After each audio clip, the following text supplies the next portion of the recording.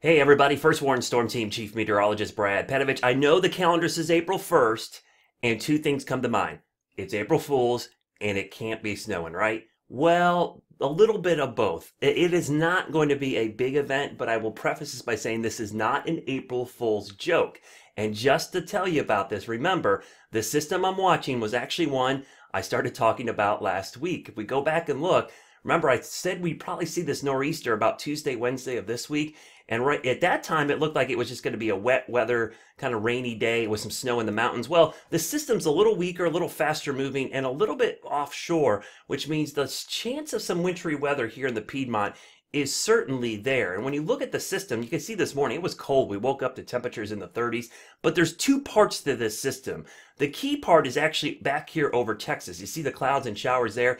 This is the surface low. These two are going to work together, and the cold air aloft that swings through is probably what's going to give us at least a chance of some wet snowflakes. No, this isn't going to be a huge snowstorm. Most of you might not see anything. A lot of this is going to happen probably while you sleep, but again, we're going to see a little bit of a mix with this system as it moves in. And just to kind of show you, the probabilities of seeing an inch of snow are incredibly low.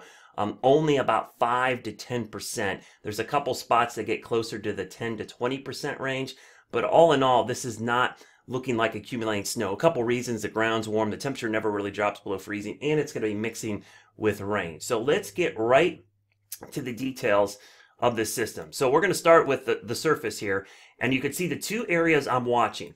It's this upper system back here and the surface low down here. They have to work in tandem. So there's still a lot of things that could happen with this that could trend this towards maybe nothing and just a cold rain, or maybe a burst of snow. And the thing is, this isn't going to be ice. This is going to be either snow or rain. So at least we've got that going for us.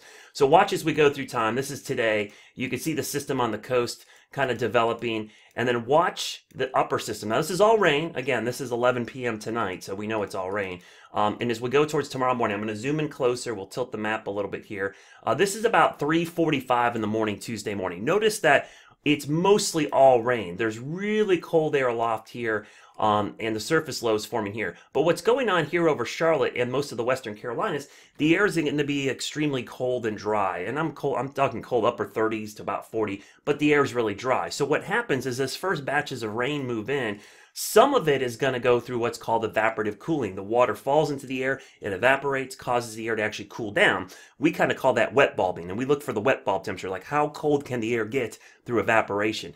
And it's pretty close to the freezing mark. That's where you look for the possibility of this kind of wet bulbing down to close enough where we'll see maybe a mix of snow. And if I put this into motion through 7 a.m., notice we're starting to see some snow mix in here, especially along I-85.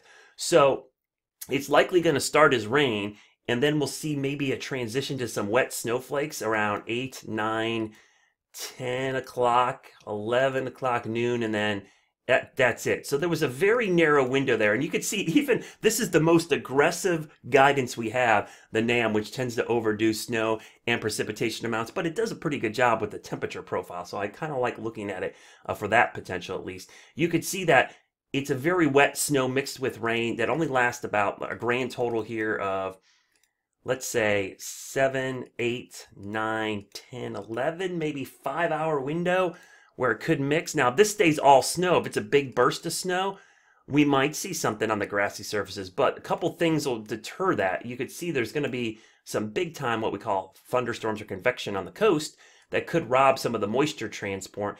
Also, we're getting towards a time of day where it is April, and there is some cold air here, but the sun angle's higher this time of year. I mean, the sun's going to be up, so the surface layer could be warm enough, and the ground certainly will be warm enough that this is going to have a really tough time making it all the way down to the surface. And one way I can show you that is I can look at a cross section of the atmosphere. Now, this is kind of science geeky stuff here, but what you're looking at here is what we call a profile. This is the profile of the atmosphere. So the ground is down here, and if you look at 5 a.m. tomorrow to 5 p.m., you can see there's rain. So the bars stand for rain. But what I'm looking at is height in the atmosphere. So up here, this line at the very top is 13,000 feet. This is 1,000 feet, and obviously this is the ground. These contours are temperature. So below zero is below 0 Celsius. So the freezing line, if you see, actually dips down tomorrow morning to about 2,500 feet.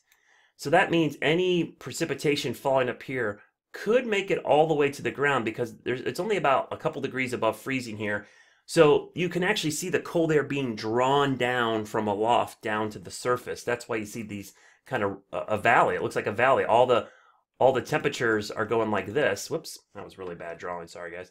That you could see all the temperature contours here in this cross section going like this, showing that the cold air is being drawn down to the surface.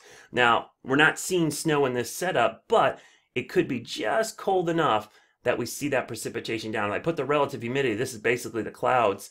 You can see the clouds all the way down to the ground. So yeah, certainly just cold enough at about 2,500 feet that this could come down all the way to the ground. So let me show you a couple other things. I'll show you the probability of seeing 1 inch in the Schreff plume, which is a model we use. You could see the little bullseye kind of over the Piedmont, but here's a little better section. This is a meteogram of that for Charlotte.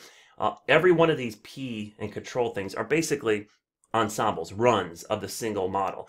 And about 50% of the runs have some type of snow. The average snowfall is less than 1 inch for Charlotte. So certainly the potential is going to be there that we see maybe a quick burst of snow tomorrow morning. And no, it's not an April Fool's joke. I think the best chance is going to be right on the northern edge along I-85, basically right in here. Now, if the low, which looks pretty cool there, look at that, man. It looks like that's a pretty nasty looking low. That looks like a tropical system almost there. If the low tracks a little bit further offshore, that could bring in some drier air, but it would be colder. If the low tracks a little closer to the coast, that brings in some warmer air, but also more moisture. So you can kind of see there's this middle ground of the low tracking far enough offshore or too close to shore where you get nothing, but it could be like the sweet spot where you get a whole bunch of a wet, heavy snow there for an hour or two. But again, that's a look of it. If I were to say, right now, I would have the chances about 30 to 40% chance of seeing snow falling from the sky, and even less that it would accumulate because of the warm grounds. Is there something to keep an eye on tomorrow morning? April 2nd, it's not unheard of to see snow in April. It hasn't happened in a long time, but it has happened in our past. We've actually had snow in Charlotte as late as May 2nd, believe it or not. That's the latest snowfall on record. Of course, I'll be tracking it throughout the afternoon and evening. And again, please remember, this is not an April Fool's joke. There is a chance for some snow tomorrow morning. Have a great Monday, everybody.